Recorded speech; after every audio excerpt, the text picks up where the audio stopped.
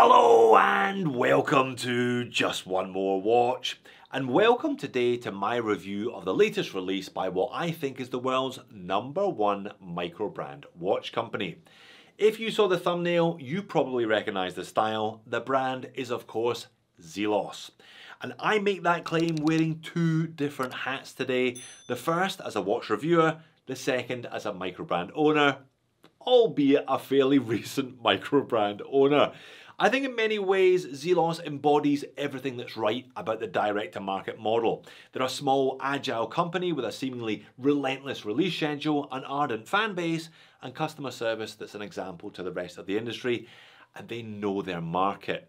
The brand was built on sub $500 dive watches, but the owner El Shan also knows that there's an appetite, a healthy appetite, for premium pieces bearing the Zelos name. From his Mirage Tourbillon Halo model, through models like the Starfighter, the Sky Raider, to today's watch, the dual-time titanium Spearfish with a custom module. Now, you don't have to like their designs and you don't have to ever plan on buying or wearing a Zelos, but I think you've got to give them a bit of credit for how they've built their brand, built their business over the last 10 years or so. Hang on. This isn't a review of a watch brand, it's a review of their latest release. And despite my kind words about Zelos, there will be moans, there will be niggles about the watch itself. Quite a few of them today.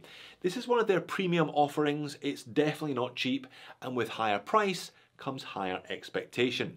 So you really have to be into the whole Zelos look to go for this one.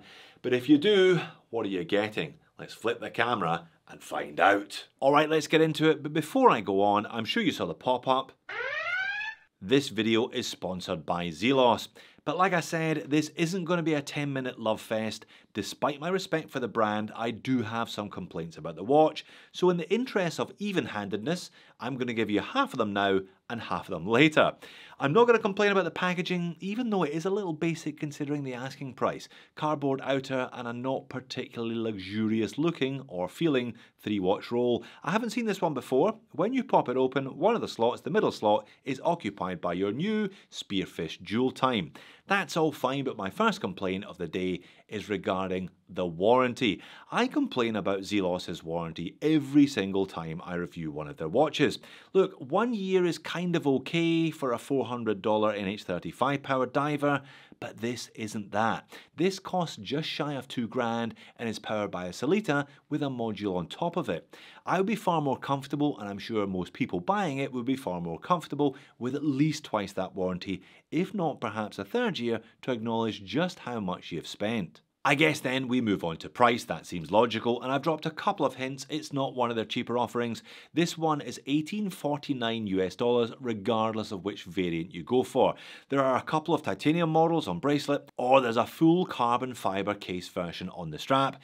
In some ways that's a bargain, considering some of the specifications and the unique design. In other ways though, it's a lot of money for a Zelos, so they really have to dot their I's and cross their T's today.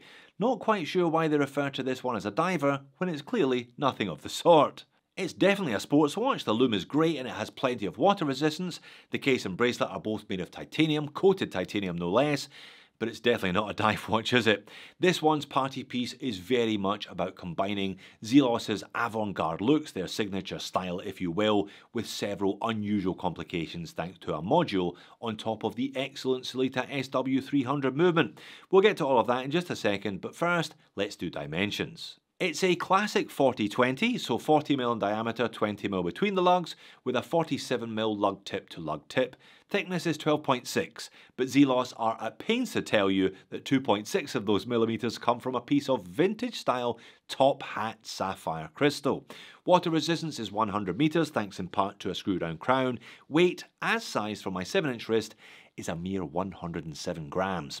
And the movement, as noted, is an SW300, but with a Technotime TT651 module on top. You can see the Sellita through a display case back. This one is all about complications and tracking multiple time zones, hence the ye olde compass style custom rotor with a part of the world map on it. I recognise the USA and Mediterranean, Europe and North Africa on there, at least That's what it is if you squint a little bit. The 300 has 25 joules, 42 hours of power reserve, and is a clone of the ETA 2892. These are really good calibers, they're well decorated, they're accurate, they're reliable. If you're going to stick a module on top of something, then why not stick it on top of an SW300?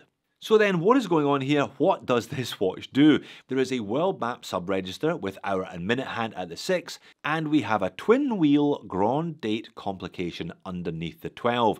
0 to 9 on the right hand wheel, but look at the left hand wheel. 4 zeros, 2 1s, 2 2s and 2 3s. What is going on there? You'll find out in a second or two. So when you unscrew the crown, you'll feel a distinct pop at the first position, and if you roll the crown forward, the watch hand winds as normal. It's a lovely smooth wind from one of these Solitas as well. The fun begins when you pull the crown out to the second position. If you roll the crown forwards, you can see the world map rotating with the hour hand attached to the map. You are thus able to adjust your second time zone. If you roll the crown backwards at this position, you adjust the date, and have a look at how it adjusts as I go all the way from 1 to 31. It's really quite unusual. Both the discs change for the 2 and then again for the 5 and the 6. Both the discs change again for the 10 and the 11. Both the discs change for the 20 and the 21, and both the discs change for the 30 and the 31, and then one changes for 1 and then both change for the 2. It is fascinating to watch. When you pull the crown out to the third position, the movement hacks and you can adjust the home time with the GMT being slave to the home time, of course. I hope you were following all of that because I'm not going to explain it again.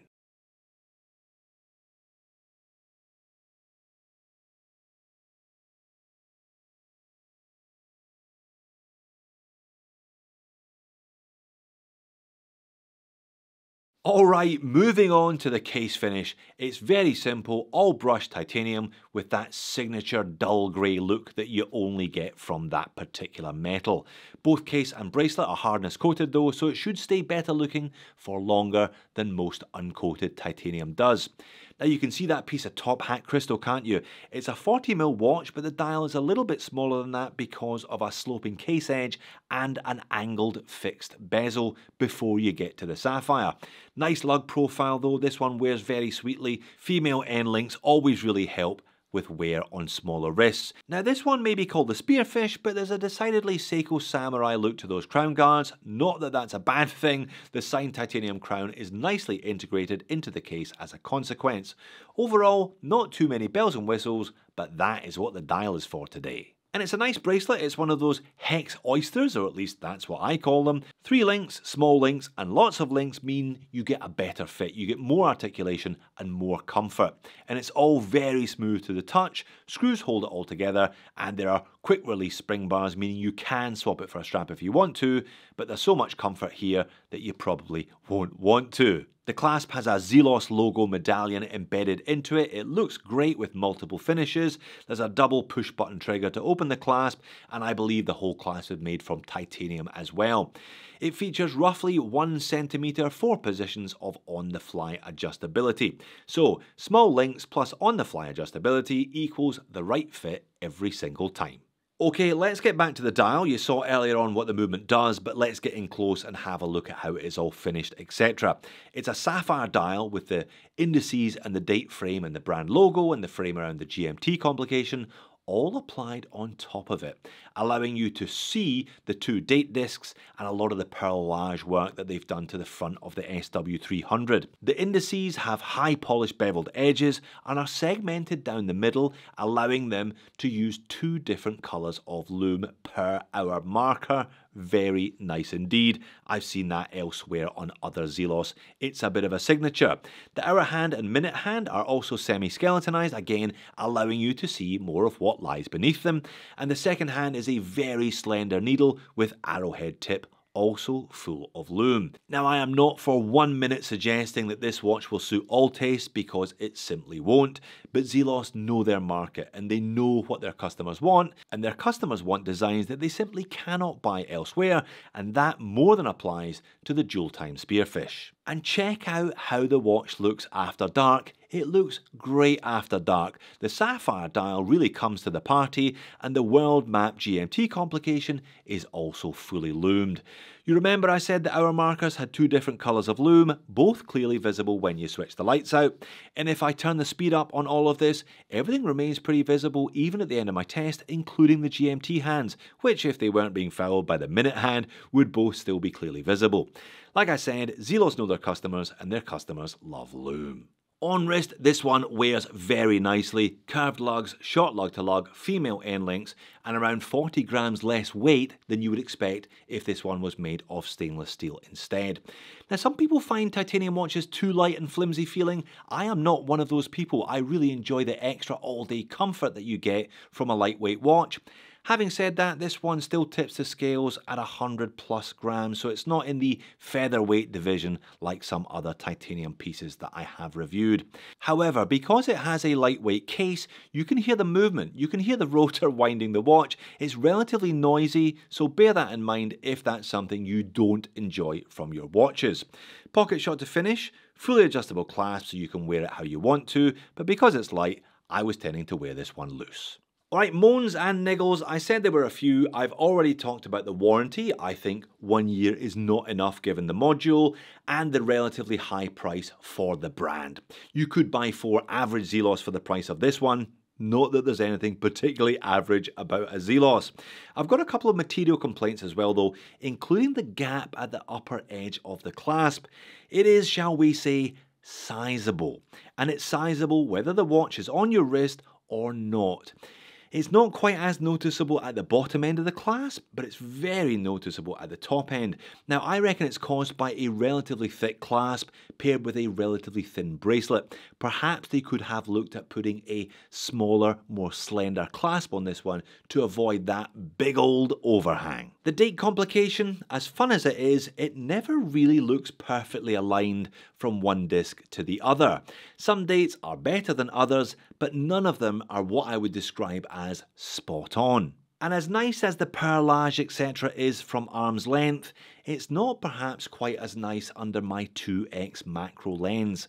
Once you start skeletonizing a watch and you see more of the inner workings of a watch, you see more tiny parts mass produced by machines. Most of them have some evidence of that machining on them. This watch has an optimal viewing distance and I don't think it's under a macro lens or a loupe, put it that way. So not entirely moan free then. Zelos new release watches must carry the weight of expectation that comes with being the latest release from the world's #1 microbrand. That weight is even heavier when one of them is a more premium model. But if you like the look, it's one of the soundest financial watch purchasing decisions you will make this side of getting a Rolex at retail. You rarely lose money on one of these, and if you keep it in good shape, quite often it will be worth more in a couple of years' time than the price you paid for it. Like I said, despite some shortcomings, still #1. So there you have it. A bit of a tricky one, this one, to nail down. On one hand, $1,850 isn't a lot for a watch made of coated titanium with a Celita 300 and a custom module on top. However, on the other hand, it is a lot for a microbrand, and the closer you look at this one, the more you see things that you don't really want to see. But I can only think of maybe 1 or 2 other companies where you can buy a watch today for $1,850 and sell it in 12 months' time for $1,850, if not more. So that means it's well worth $1,850, right? Well done for making it all the way to the end of the video. You must be a fan of Zelos and their premium offerings. If so, click here or here to see 2 more. I'll see you again in the next one.